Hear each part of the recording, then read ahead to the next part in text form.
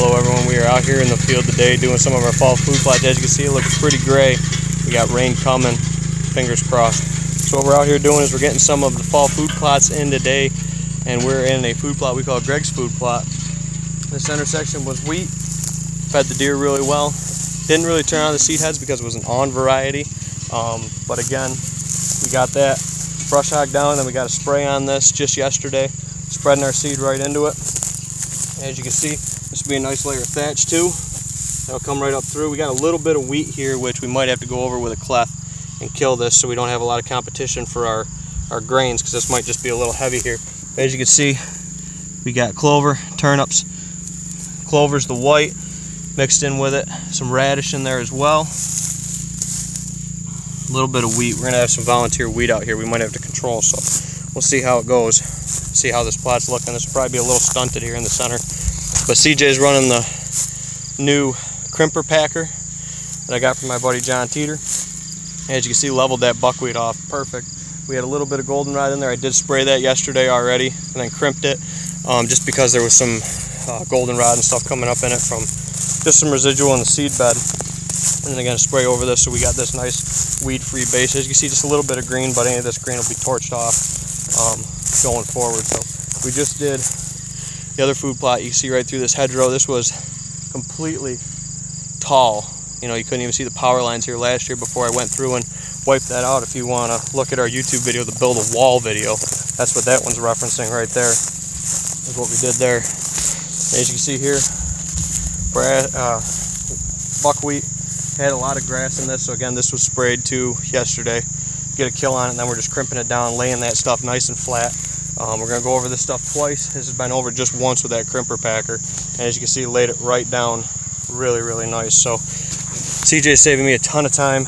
I mean, this plot alone took me about 20 minutes to spin the seed out, like setting my seed gate low, that way I can go over it once, and this orientation going north-south, and then I turned and went east-west with it.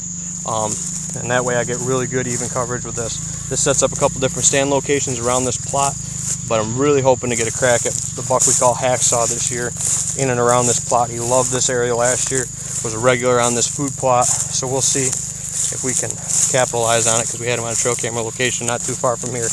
Very regular, very daylight, very predictable. We'll probably hunt him on a one-year rule going forward. So that Crimper packer working great, laying stuff down, getting us a nice leveled off seed bed, so to speak, laying a nice mulch layer of buckwheat down over the top.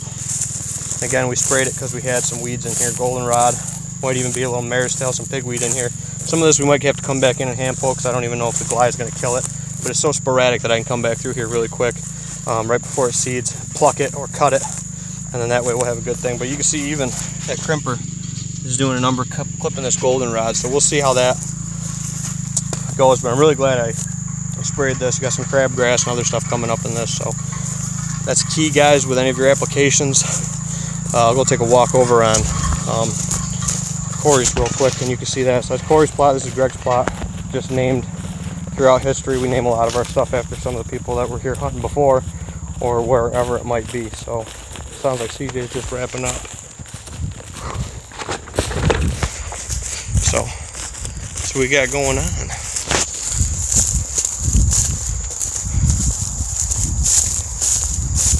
All good? Sweet. Yeah. Yeah, I'd probably run it right down the grass on the shoulder going back to mom and dad's, and then that way we'll get there and we'll hose it off, because the other stuff's over by mom and dad's house. So okay. I wouldn't take it on the road, just right on the edge of the road. Yeah, be a lot of stuff. Yeah. Yeah, I'd take it just down the edge of the road there, and then just cut across right at the last bit there. Okay. So. Whew. How do we take that this year? Yeah, I've seen it over there. It's around, man. It's around.